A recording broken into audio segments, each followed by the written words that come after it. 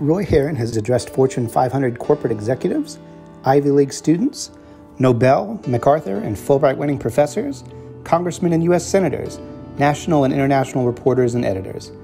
He's also spoken to jurors and judges in courts, constituents in country stores, colleagues in the legislature, and citizens in all 95 Tennessee counties. He's educated and entertained audiences from New York to California, from Michigan to Texas, from Japan to England. Roy Herron is an educator. For over 20 years at Vanderbilt University, Roy taught both law and divinity students in courses he created on religion and law, religion and politics, and justice ministry and advocacy. At Vanderbilt Law School, the senator taught a legislation seminar. As an author, Roy has written 4 highly regarded books that have won praise from academics and media critics, as well as national leaders in both political parties. His essays and articles have appeared in publications ranging from theological journals to law reviews, from the Japan Times to the Wall Street Journal. What do other educators who've heard Roy say about him as a speaker? Harvard professor and MacArthur Prize winner Howard Gardner says, "At a weekend chock full of expert speakers, any talk by Roy Herron is a highlight. He can discuss serious things expertly, or bring down the house with his sharp wit, or remarkably, do both in a short period of time. And in both cases, his generous spirit shines through."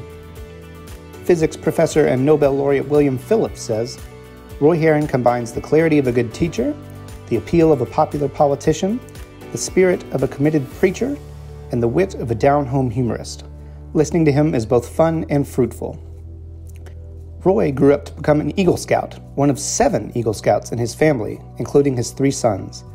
After graduating from the University of Tennessee with highest honors, Roy won a Rotary Scholarship to study in Scotland, where he earned first-class honors in New Testament studies.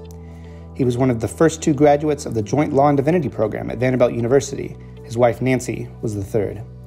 Roy was ordained as a Methodist minister and admitted to the Tennessee bar, all in the same year.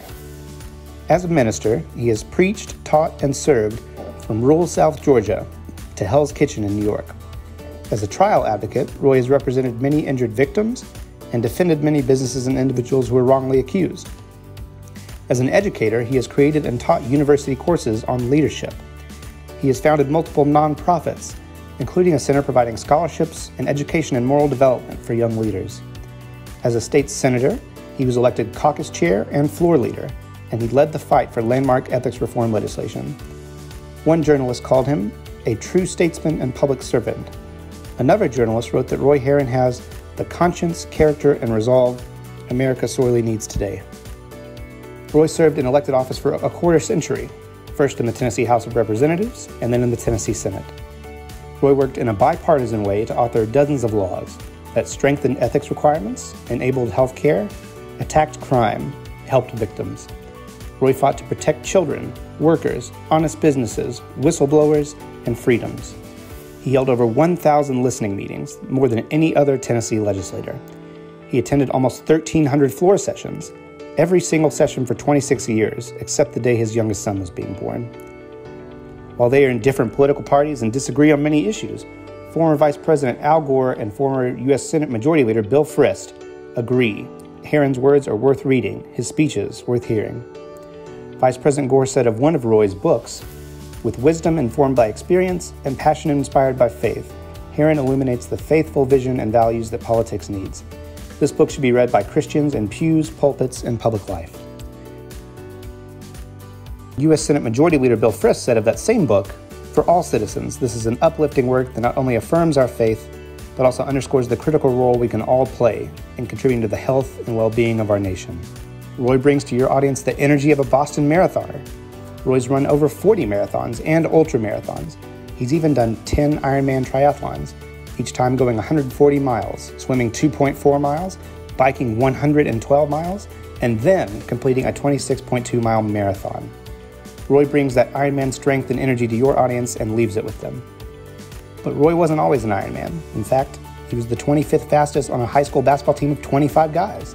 That's why he often talks about going from worst to first and how failing to win really is about failing in order to win.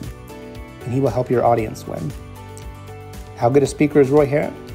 James C. Humes, a Churchill biographer and a speechwriter for 4 American presidents, Eisenhower, Nixon, Ford, and Reagan, said of Roy, Roy Herron delivers a sermon to the soul. The Tennessean Herron manifests the social justice of an Andrew Jackson, the charisma of a Davy Crockett. Herron wields the parables of a preacher, the pragmatism of a politician, the logic of a lawyer, and the robust good humor of a raconteur. Why not let the speaker that a presidential speechwriter so admires come speak to you?